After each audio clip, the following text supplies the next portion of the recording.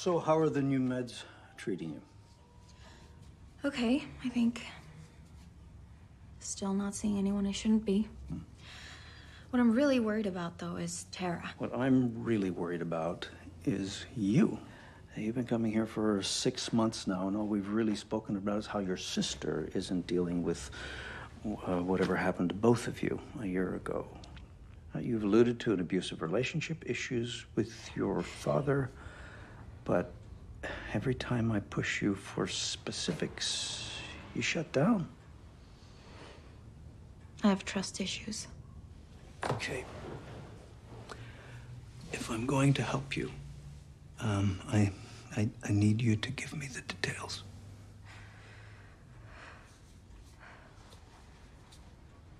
Okay.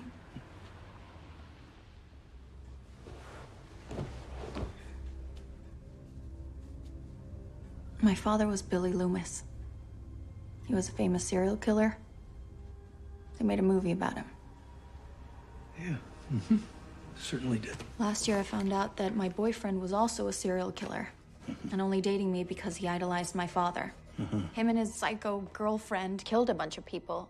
And when I got out that I'm Billy's daughter, this crazy rumor started online that I orchestrated the whole thing and framed them.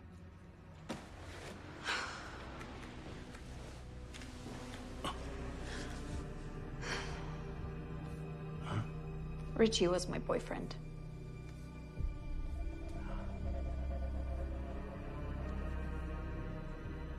But you didn't. Of course not. Okay. He almost killed my sister and me before I stopped him. Okay, and how did you stop him? Well, I stabbed him 22 times and slit his throat. And then I shot him in the head. But that's not why I'm here. Why are you here? Because it felt right.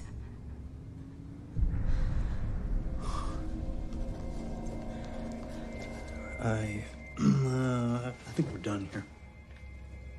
What?